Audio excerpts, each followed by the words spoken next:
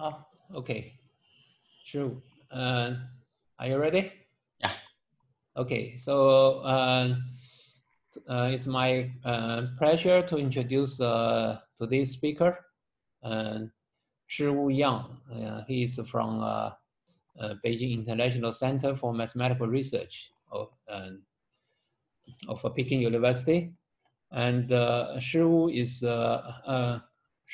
graduated from Princeton in 2013.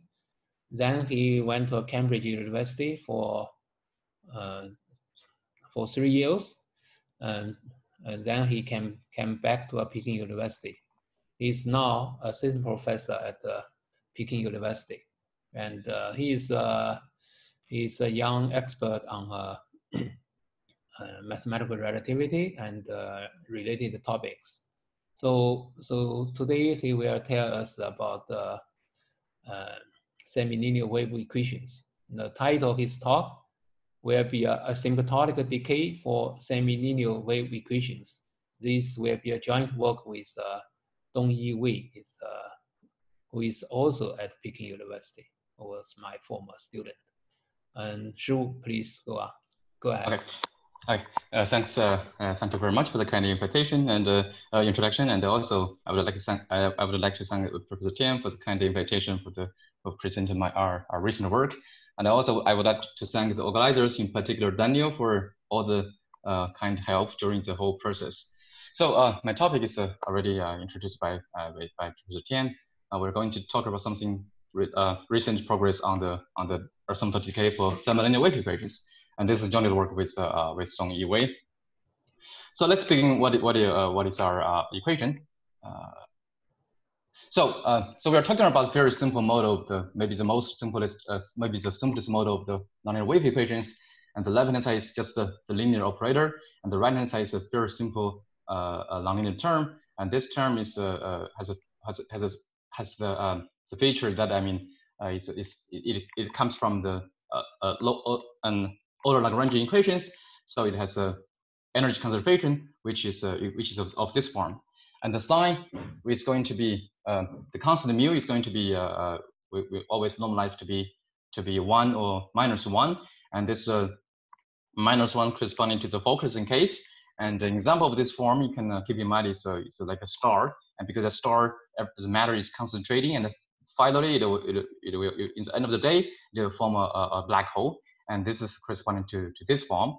And the other one is when mu equals to 1, and this is going to be the defocusing case. And example one can consider is our universe, because our universe is expanding. And in this case, you can think that you can imagine that it's something spreading out. And same terminology also appears in other types of equations, like nonlinear Schrodinger equations or philosophy equations. And from the mathematical point of view, we can see this properties from the conservation of energy. When mu equals to -1, both this part, this is potential energy, and this is kinetic energy, and both these two parts can grow simultaneously, and you can imagine that maybe something bad can happen. But contrary, when mu equals to 1, both these two parts are uniform bounded, and you can and normally nothing, bad things cannot happen in this case.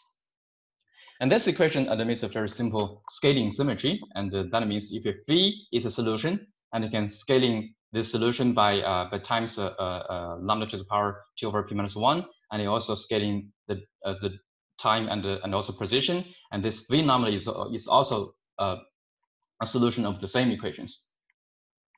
So when you're talking about this scaling symmetry, you can also talk about what is a scaling invariant critical subloop norm, and this is invariant. This norm is invariant when SP is equal to d over 2 minus 2 over p minus 1. So when SP is less than 1, this is corresponding to the energy subcritical case, and in this case, normally you can control the nonlinear terms by the energy. And in this case, one can construct local postulates for the solutions for the equation. That means if you're starting with something in the energy space, you can construct a solution locally in time, and this time interval depends only on the size of the initial energy. But if SP is exactly equals to 1, And we know that in this case, the embedding, I mean the solved embedding, and this is when SP exactly equals to 1, and this embedding of this term by the energy is not compact. And in this case, I mean, you can of course construct local solutions, but then its time depends also on the linear profile of the solutions. So, but for the I mean, when SP is bigger than 1, that corresponds to the energy supercritical case, and less than too much is no for this case. But I mean, but smaller the case is okay, because I mean, when the data is small, I mean the P is larger is better, and in this case is easier. And also people can also construct global solutions with large critical subload norm, and using very different methods like the method of Krieger and Sherlock. I mean, they used they making use of the self-similar solutions to construct these global solutions with large critical subload norm. And also there's a work with Jonathan Luke and Sanjing Oh, and what we used is making something very similar to I mean, we're using a technique that the wave is large in the transversal direction and small in the outgoing direction, and we can also construct the same result, derive the similar results that for supercritical wave equations there exist large global solutions, but with large critical subload norm. But in fact, they don't work. The critical subload norm is in fact infinity. And there's also work of a solver, and also aims at constructing global solutions with large critical subload norm. And his method is using harmonic analysis and constructing something which is only in high frequency, and that's what he did. And there's another result, very striking one, was due to tau. And what he proved is that for some systems in high dimension and with large power P, and the system blows up in finite time for smooth electro data.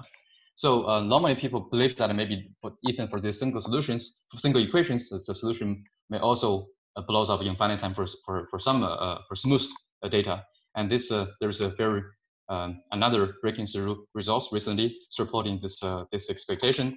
This result was due to Merle, Raphael, Rodnowski, and Zebtel. They proved that, I mean, for particular dimension D and the power P, and for the energy supercritical case, for the nonlinear Schrodinger equations, and for smooth data and the smooth localized electro data, the solution blows up in finite time. So it's also believed that this blow up the results also holds for the wave equation, but this is still remains open.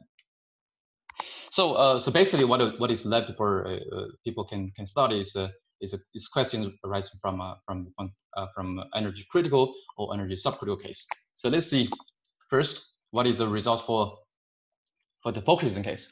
For the focusing case, it's very easy to construct finite time blow up solutions, and because you can simply find a sort of OD time blow up. That is, if you see this special solutions Bt, and this depends only on time t, and you will see that this verifies these equations. And if using sort of Kato functions, and in view of the finite speed of propagation, you will see that this if you're prescribing electro data on the Cauchy-Haber surface of this data, and this solution must blow up at time t, capital T. So that means for focusing case, the situation is much more complicated. There's only one interesting case that is draws a lot of people's attention is for the focusing energy critical case, because in this case it also exists some sort of stationary solutions that is independent of time t. So so for this case, I mean, you get elliptic equations, and you can find an explicit solutions for these equations. And in fact, I mean, this solution is exactly the one that achieves best constants for the solid embedding.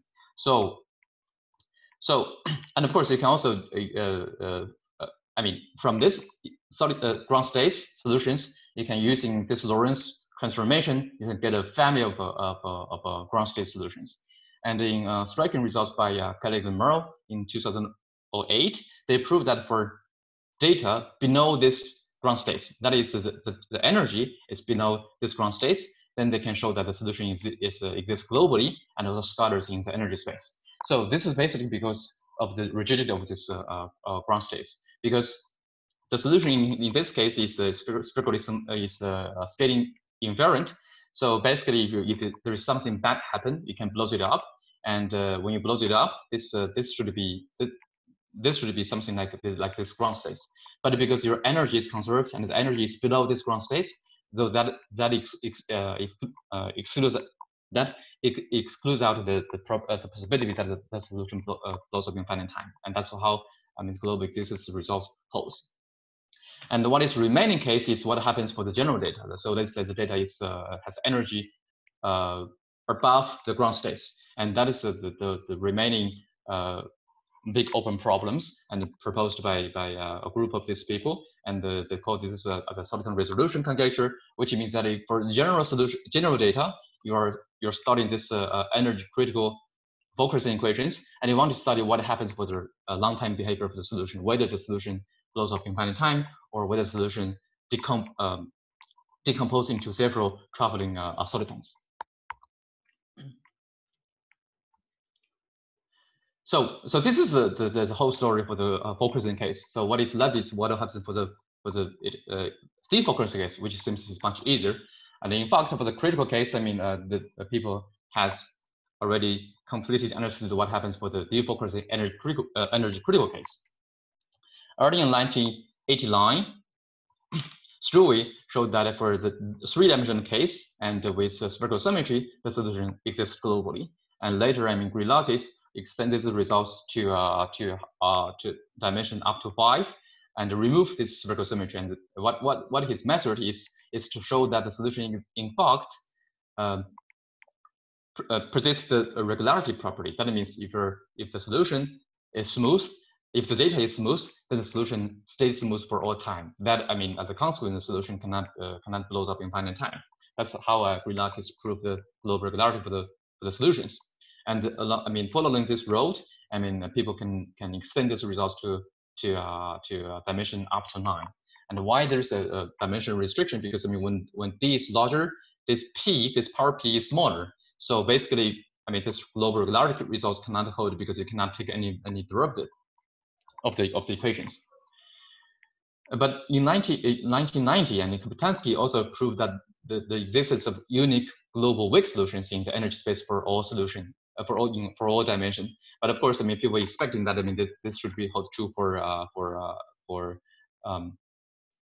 the strong solution, at least in the energy space. And this was finally addressed by Shada Struve in 1994. They proved that, I mean, the solution of this energy critical case is globally well posed in energy space for all dimensions.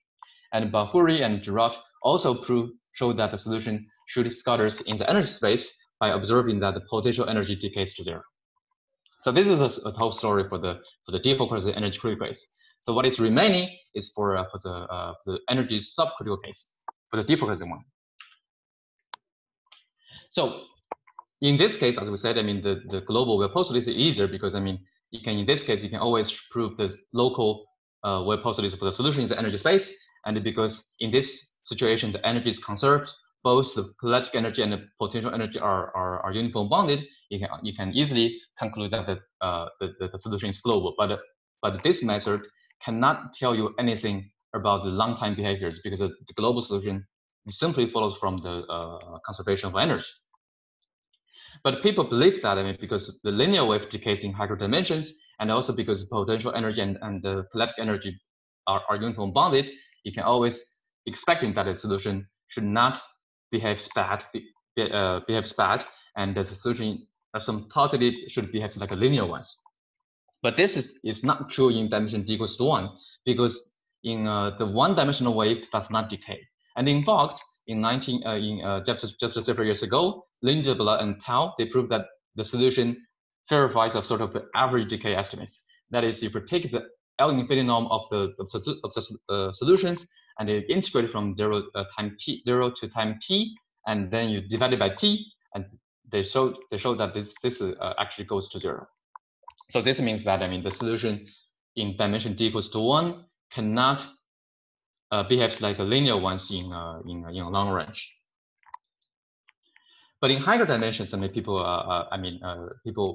one thing that people can prove, can study is, let's say, for the point-wise decay estimates for the lower dimensions. As we said, as we said, and point-wise decay estimates only available in lower dimensions, because in higher dimensions, the p cannot be too large, so basically you cannot take much higher derivative. That's why you cannot get the point-wise decay estimates. But in lower dimensions, you can always trying to see what is the decay rates for the solutions. Another direction of the long-time behavior that we can study is the scattering theory. So scattering theory completed ones consist of constructing a wave operator and also proving asymptotic completeness. So let's see what is the results that we have. In the direction of point-wise decay estimates, I mean, this is the early work starting from dating back to Strauss in 1968, and he proved that in dimension d equals to 3, and for the super conformal case, and we come back to later and what is a super conformal case means. But this p is restricted to the case when between 3 and 5, and he proved that the solution decays in this rate. And keep in mind that in 3-dimensional wave decays like t to the power -1, and this was improved later by Wall to just a minor improvements for the point-wise decay estimates. On Bailey's box in 10 years ago, they derived this sharp decay estimates. So this sharpness comes from the rate in terms of t minus the absolute value of x. But of course, I mean, all these results are restricted to the case of when p is bigger than 3. So Patcher in 1982 and also Glassy, they derived some sort of estimates for smaller p that covers part of a subconformal case. So this p is less than 3, and he get some sort of a very weak decay estimate in terms of t. And in dimension d equals to 3, they proved that the solution decays as fast as linear ones when p is bigger than 5. So 5 is just as conformal invariant power in dimension d equals 2. So that means when p is bigger than 5, the solution decays as fast as linear waves, because 2-dimensional waves decays decays like t to the power -1/2. But when p is smaller, I mean, they have the other decay rates. So of course, this decay rate should not be sharp, because I mean, you see this power is it's not a very simple one. I mean, so definitely this estimates can be improved. So the scattering theory. So let's first talk about what is a completed scattering theory. And the main thing of this is constructing a one-to-one map in some weighted energy space. So in 1987, Gilbert and Fellow, they proved that for the dimension d equals greater or equal to 2, and also the range is super conformal case. So this power is exactly the conformal invariant power. So when d equals to 3, this is exactly corresponding to 3. This is exactly 3. So this is also the result of early result of Strauss. And the space that they considered is a weighted energy space. So when gamma equals to 2, this is just a conformal energy space. So we call this as conformal energy space. And when gamma equals to 0, this is exactly the classical energy space. And also Bayes, Siegel, Zhou, they're using conformal transformation techniques to and update and then showed the same results for the special case when d equals to 3 and p equals to 3. So this case is in fact is a conformal invariant. The equation is conformal invariant in this case. So using this conformal transformation, they can easily prove that the solution is you can construct this wave operator in the weighted energy space, weighted conformal energy space. Now, of course, I mean the question is how we can go beyond this conformal power. And there is some extensions by Hidalgo in about 20 years ago in lower dimensions and has a lower bound smaller than this one. So of course, I mean normally, I mean it's much difficult to construct to prove the complete scattering theory. But if you want to consider the scattering theory, the first step is to show some sort of asymptotic completeness. That is, you compare the nonlinear solutions to linear ones in a long range. So in the above ones mentioned results, I mean the asymptotic completeness is measured in this sense. That is, this B plus is some linear solutions, and this B is the nonlinear solutions of the equations. And when you compare this one to the linear ones, you're taking some derivatives, and derivatives is all the rotations and the scaling vector fields, and also parallel translations. And then measure this difference by your L2 norm. And when you take in the limit t goes to infinity, this goes to 0.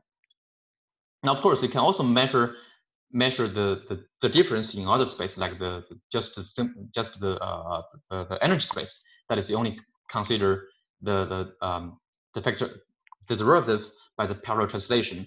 And based on the pointwise decay estimates, Pater showed that, I mean, when P has this lower bound, and in dimension d equals 3, and when d equals to 2, this P has this lower bound, the solution scatters in the energy space in this 2 dimensions. And of course, I mean, the problems for this result is that this space is too small, because you have imposing too much assumptions or conditions on the difference. This space is too large. So maybe of course, I mean, maybe if you want to consider the complete scattering theory, maybe you need to find some right space, and this comes in the intermediate space of a critical solid space.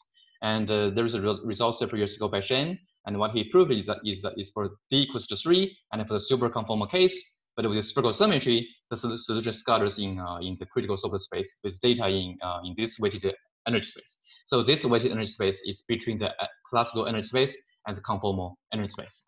And of course, another motivation for using this kind of a critical solid space is due to a very brilliant results recently by Donaldson. What he proved is that this equation, the same equation as we put it here, is globally well posed in the critical solid space, but still with spherical symmetry, and restricted to the case when p is bigger than 3 and less than 5. And there is a still remains open what happens for other p and whether this spherical symmetry can be removed. So let's see what is our new results. So in higher dimensions, let's say in dimension d equals greater or equal to 3, what we can prove is that for all p, we can prove some sort of integrated local energy decay estimates, and also we can prove some sort of energy flux decay estimates of this form. And this p, we have a lower bound. This lower bound is 1 plus 2 over d minus 1. So this is much more less than the conformal power that we have introduced before.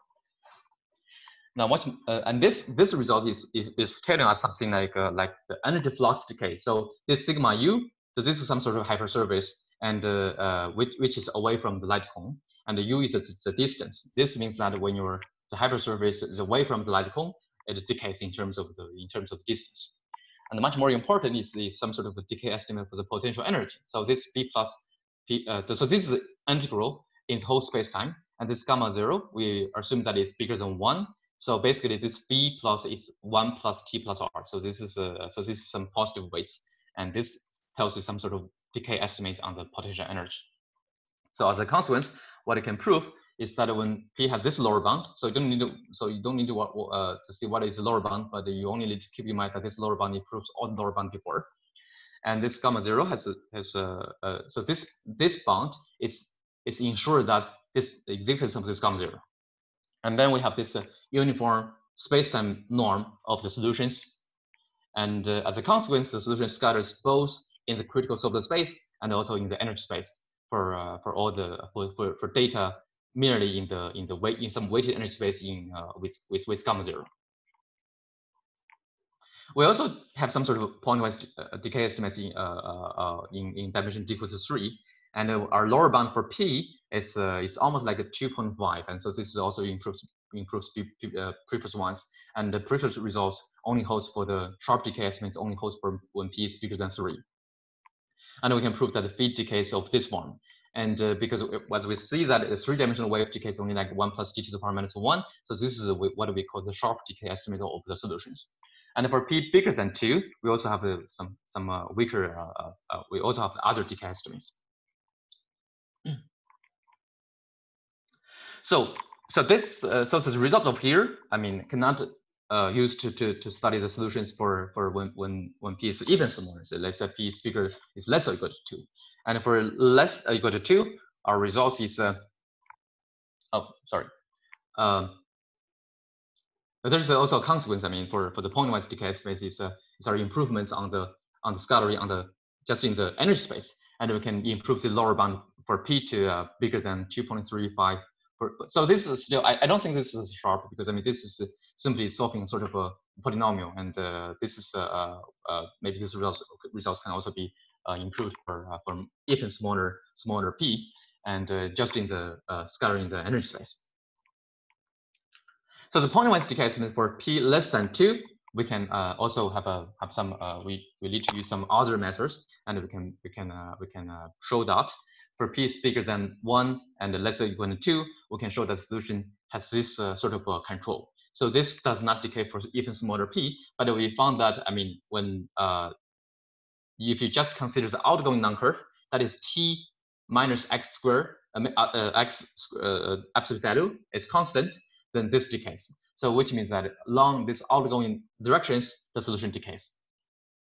But if we're restricting ourselves to the case when p is bigger than square root of 2, I mean, we have this point-wise decay estimate for the solutions. So basically, this is if you consider this critical case when p equals to 2, and this decay rate is consistent with the one we get it here. So what happens for the one-dimensional case? So one-dimensional case is much shorter, as we said. I mean, the one-dimensional case is totally different from the higher dimensions. And Lindemann and Tao can only prove some sort of weak decay estimates. That is the average decay estimate. And in their papers, they also conjectured that the solution should decay with the inverse polynomial rate. So that means decays in terms of t. So basically we gave this conjecture an affirmative answer, and we proved that for the solution for all p, and the solution decays with this rate. So when p is bigger than 1, this rate is selective. And then what happens for the dimension 2?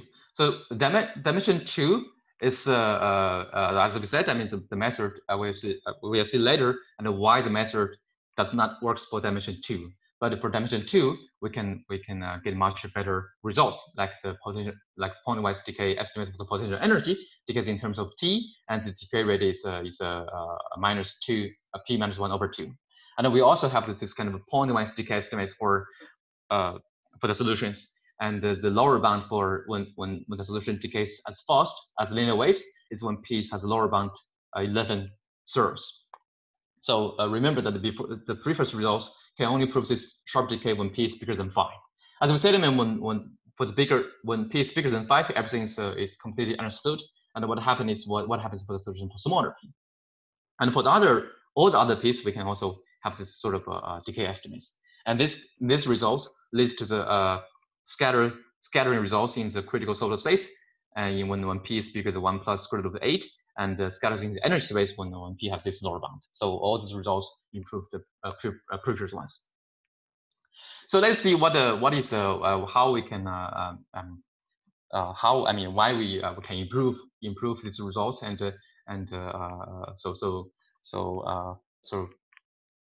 so now we begin to talk about something about the key ideas of the proof. So let's begin. What is the previous results? What is the method for the previous results? So all the previous results relies on the conformal energy identity obtained by using this conformal vector field as multiplier. So you just times the equation by kb, and then you integrate it by parts, and you find this kind of energy identity. You don't need to worry about what is a Q0, but you only need to keep in mind that this is non-lective. And the important thing is what happens for this potential energy. This is what we are caring about. And you'll find that this is something weighted energy at time t, and this is some weighted energy at time s. And so this is the error term caused by the nonlinear term, and this is space-time integral. And there's a very important coefficient here, and this coefficient is depends on the dimension d and also on the power p. So you'll see that when p is exactly equal to d plus 3 over d minus 1, this is vanishing. So basically, you have this conservation of some weighted energy, And this power, d plus 3 over d minus 1, is exactly the conformal invariant power. So that means if you're doing this sort of a conformal transformation, the equation is invariant. And that's why you have this conservation of conformal energy. Now, of course, when P is bigger than this one, so this is conformal invariant power, and when P is above this conformal invariant power, and so this is corresponding to the super conformal case when P is bigger than that, and you can easily conclude that this conformal energy is uniform bounded by the right-hand side, and you can quickly derive the decay of the potential energy, and this is sufficient to conclude the scattering and pointwise decay estimates for the solution for the super conformal case. So that means for the super conformal case, the problem is easier. So the problem is how we can go beyond the super conformal case. So the idea is that we can. So in this case, this term is negative, and of course, what we want to do is to control this term by this ones, by using some sort of Grolow's inequality. That's basic idea. So what we can do is to define this sort of a weighted potential energy, and this prefers conformal energy identity implies that this GT is bounded by this is the electrical data, and this is the coefficients. Just moving this term to the right-hand side, and you can get this kind of inequality, and then you can, using Grolow's inequality, you can show that dt is bounded by g0 times t with the power. And remember that there's a t square here, so basically this concludes that this potential energy still decays for certain range of p. So this is the key estimates how people can go beyond a little bit beyond the subconformal power. So basically, the idea is how we can improve this kind of decay estimates for smaller p. So this is basically the idea, and the improvement is that so now we understand that the reason that why this previous results is not sharp is because they're using some vector fields with too much weight. Because I mean, this energy identity is obtained by using this conformal vector field. This conformal vector field, you can call this as with order 2. That means the weight is t squared or r squared. So basically, if you want to improve this time decay, and what you need to do is to use some vector fields that are with less weight, and that comes in the Liu method of Rodinansky, and Rodinansky about 10 years ago. What is the method is that they want to prove that.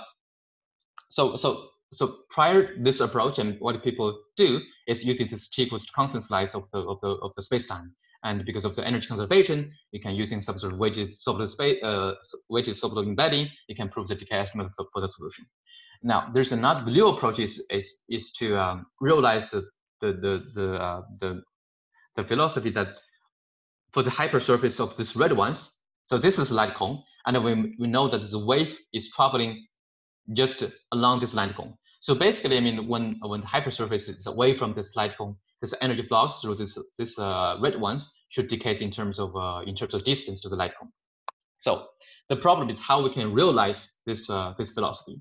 And in their work, and they proposed a very general approach. So this decay estimates of the energy flux follows from 3 basic energy estimates. The first one is the integrated local energy estimates, and you can use some sort of vector fields of R to R as a multiplier. And this is actually very widely used recently for studying wave equations on black hole spacetime, and this dates back to 1960s by Morawitz. We also call these types of estimates as Morawitz estimates. Another one is the conservation of energy derived by using the Killian vector field dt as a multiplier. The new one is a vector field of this form. So this weight is Rp, and this p can be between 0 and 2. That's how we can narrow down the weights, and you can get the right the desired results of what we are expecting. So the role of this vector field is that it can characterize why the wave traveling around the light cone. That's the key point. And this is also why we can expect that the solution, the energy flux through this light cone, through this hypersurface decays in terms of the distance to the light cone. And then using, so you have this three kind of estimates, and using a sort of a pigeonhole argument, you can prove that this energy flux through this hypersurface decays in terms of the distance to the light cone. So let's see how this new method can be applied to the to study the asymptotic of the semilinear wave equations. So we're using this vector equals r to the power gamma and dt plus dr, and apply to the equations, we can get a sort of identity. So of course, this identity is a little bit complicated, and also depends on what kind of region you're choosing. But you only need to keep in mind that everyone is non-negative, except that there are two constants. The first constant is c gamma d, which is given here, and the other constant is cd. This is only depends only on the dimension d, and the right-hand side is on the Illusion hypersurface, and the left-hand side is in the whole spacetime. So, but you will see that this method only works in d equals to 3, because d is greater or equal to 3, because when let's say for d equals to 1, you will find that this is 0. This is good, but this term is not good because this gamma should be bigger than 1. This is why this method does not work in dimension d equals to 1. And for d equals to 3, this coefficient is selective, and this method also fails in dimension d equals to 3, d equals to 2. So let's see how we can prove the decay estimate for the potential energy. So this Liu method can show that this energy flux. So this is some sort of outgoing long hypersurface. You can imagine that this is just this hypersurface, and this Liu method can show that this energy flux decays in terms of the distance u to the light cone. And you can integrate in terms of u, and you can get so this is the energy flux through some sort of hypersurface. And what we have to do is to integrate to get a spacetime integral. And this spacetime integral is going to be you integrate in terms of u, and you can get a spacetime integral of this form. And then you combine this with this r-weighted energy estimates with r weights, and then combine these two. You can get the main result, the main estimates of the theorem when the potential energy has this sort of a decay estimates. Now we'll see why this method improves the previous ones. So if we want to make the Liu method effective, we have to require that this gamma is between this range. So this requires that P has this lower bound. And the previous one, using this conformal Keeling vector field, we have this potential energy decay, and this decay rate is of this form. So we also already presented this before. So this is the decay estimates of this one. This is previous ones. So what is the Liu ones? The Liu ones. So of course our decay estimates is a space-time integral of this form. But if we're just comparing the decay rate, counting the decay rate, you fix time t, and this decay should be comparable to this ones. Now, this gamma can be as large as d-1 times p-1/2. Now, the condition when p is less than is subconformal, because as we said, superconformal is already understood. So we only need to consider what the subconformal case. When p is less than this one, this condition is equivalent to saying that this gamma is bigger than the absolute value of this. So that means this Liu method may improve the time decay of the potential energy, and that is the main Liu improvements for the higher dimensions in B is greater or equal to 3. So this is the whole story for the proof for the higher dimensions. And as we said, we also explain what happens for in lower dimensions. In B equals to 1, this method fails. And then when B equals to 3, because this constant CD is selective, so it also doesn't work. So the key point for the one-dimensional case. So let's just comment what is the proof for the one-dimensional case. For the one-dimensional case, let's just say something about the results of Lindemann tau, and what the key estimates of the work is some sort of a weighted, some sort of potential energy decay on some parallelogram. So so this is derived by using vector field v dt plus dx. So this v is some sort of constants and determine what is this parallelogram is. And once you have these estimates, the average decay follows by using the classical Rademacher's differentiation theorem. So so basically, the using a very technical theorem to prove this average decay. Now, our pointwise decay estimates in terms of t is so I'll give you another explanation why the one-dimensional case is much harder. It's because so we'll see that the conformal power is d plus 3 over d minus 1. So in one-dimensional case, this means that the conformal power is in fact is when p is equal to infinity. So this means that a one-dimensional case is not only energy subcritical case, but it's also a subconformal case. So that's why the method in previous in higher dimensions cannot be used in one-dimensional case. It's also saying that you're not able to use vector fields with higher weights. This is our experience. This is our experience. Saying that if you want to improve the decay estimates and they want to study the equations for smaller p, you're not able to use vector fields with much weights, and that's the key point. So in one-dimensional case, we're not even allowed to use vector fields with weights higher than 1. That's the key point. That forces us to use some vector fields of this form. So basically, this alpha beta are constants and are positive constants, and this 1 plus and of course we're restricting to our case when the absolute value of x is less than t. So that is the inside the cone. Outside the cone, you can use some very standard multiplier like the Lorentz rotations, and you can easily prove the decay estimate of the solution. But of course, you can also assume that the data are convex supported, and you can just restrict ourselves to the interior of a forward light cone. And this alpha beta has to vary by some sort of relations, and this 1 over alpha minus 1 times 1 over beta minus 1 should be equal to 4 over p plus 1 squared. So actually, I think this is should be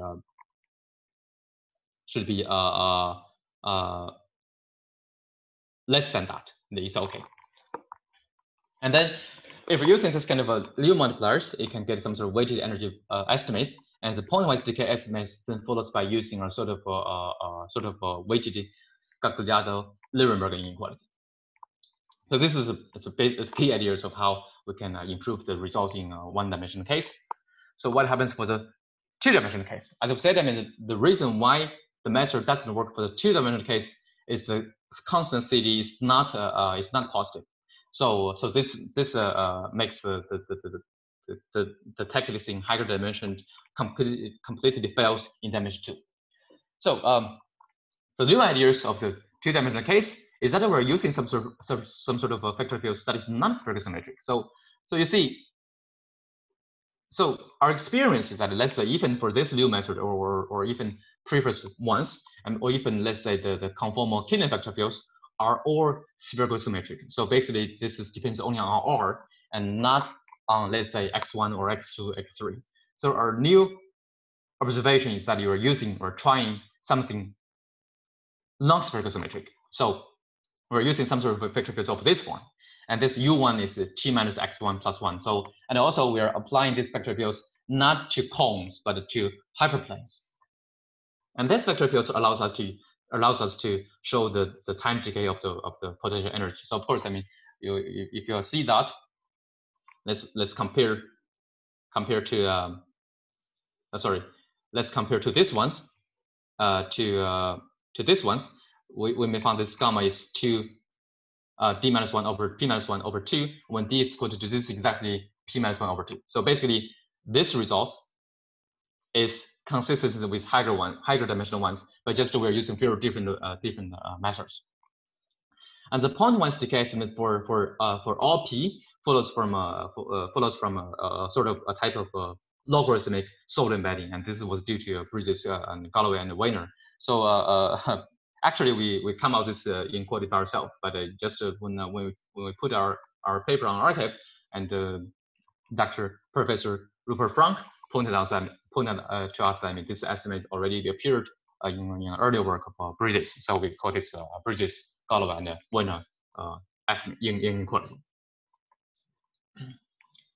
So finally, let's comment what happens for the proof in just 1 minute, less than 1 minute. What is proof for the case, 3-dimensional case, but with smaller p? As we said, I mean, all the methods, there are new methods only works in p for p in 3-dimensional case for p is bigger than 2, and for less than 2, still the problem is still the same. We're not able to use vector fields with weights bigger than 1. We have to use some sort of vector fields with weights less than 1, and we tried all the vector fields, supersymmetric vector fields, but that didn't work. So just inspired by our work in dimension 2, we're using some vector fields, long supersymmetric vector fields of this form. So this U is t minus x1. Still, we're applying this to some sort of a region bounded by cones and also bounded by hyperplanes. And this vector fields, you see, when p is less than 2, this power is less than p minus 1 is less than 1. So basically, this weight of this vector field is less than is between 0 and 1. That's the key point. And this is the backward light cone, and we can obtain some sort of estimate of this form. So these estimates alone are not able to prove the decay estimates of the solution. But the idea of this of using this long spherical symmetric vector fields is that we can use in some reflected symmetry. That is, we can change the coordinate system x1 to minus x1. So if this estimate holds, and when you changing the sign of the x1 direction, it also holds for the when you're changing the sign. So basically, if this holds, then you can. So this R0 is also the x1 direction, and you change the sign of the corresponding x1 direction, and you also get an estimate of this one. So you combine these two, and that's sufficient to conclude the bound for the 1-dimensional case. So I think that I just extended 2 minutes, and I think I stop it here. And thank you very much for your attention. Thank you, Shu, for this nice talk. So any questions?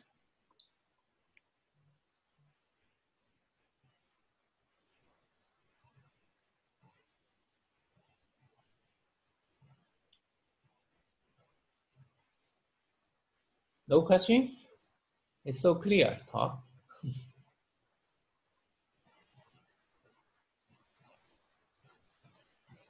So maybe I ask one. So Shiwu, so it's so this sharp decay estimate in dimension 1 and 2, right?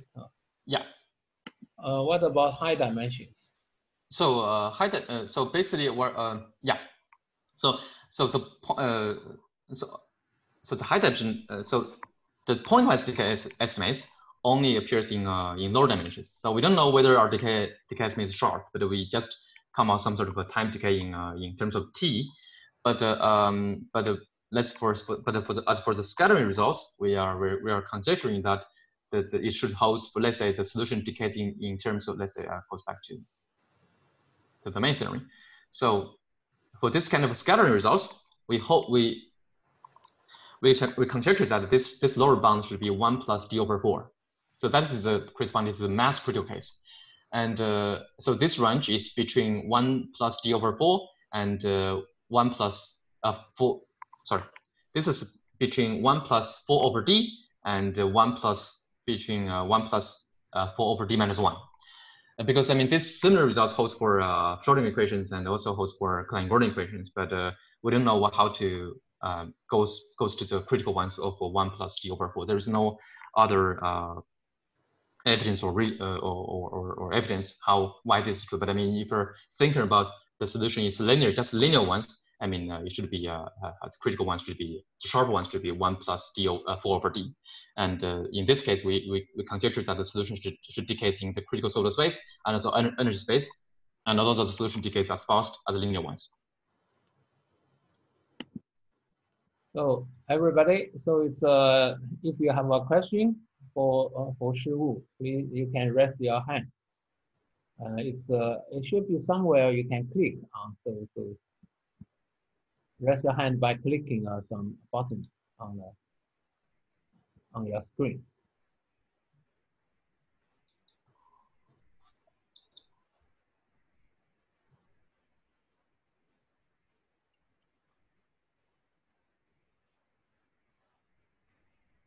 No question?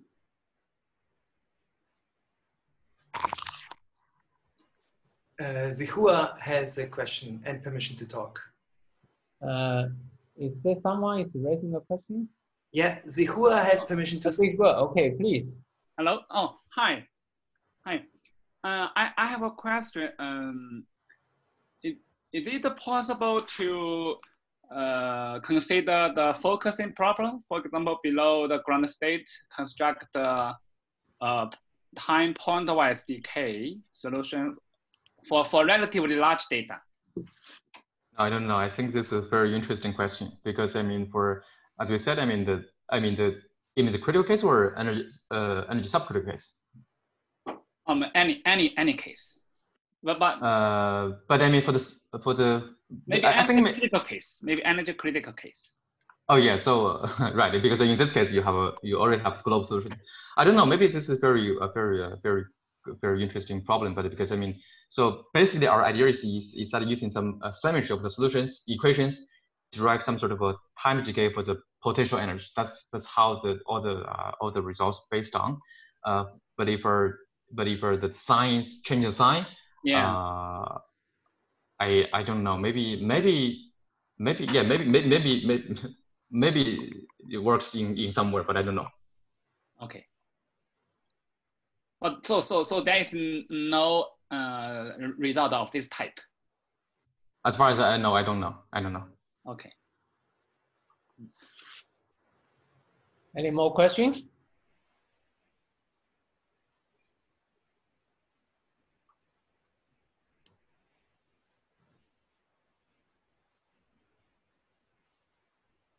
No, I guess. Okay, so I guess so far no further questions, and so let's thank. I guess we don't know. We cannot applaud. So thank the speaker again. So for his wonderful talk, and I like to remind you there's a coffee break after this, right after this, and. I guess, Daniel, do you want to say something about the coffee break or? I guess okay. Everybody got the information to get okay. to coffee. Can I say some few words? Okay, thanks again for the speaker and thanks for the chair, gang, for chairing this beautiful last seminar. So this was the last seminar before the mid-semester break, and we will resume on the 31st of August. And with a talk, and yeah, I hope you join us now for the coffee break after this talk. So you should all have received a link and a password to the coffee break. Thank you. Okay, I like, since this is the last talk, as Daniel said, let's also thank Daniel for his organization. It's I'm sure there are a lot of work, and I think he did a wonderful job. So I guess we will see all of you in at end of August, right? Yeah, that's right. Thanks, Daniel, for your. No, thanks, my pleasure. Efforts and all these wonderful work. Thank you. Okay, I close the session now and hope to see you in the coffee break. Bye. Okay. Thanks, Shiwu. Thanks, Daniel. Thank everyone. Thank you. Bye.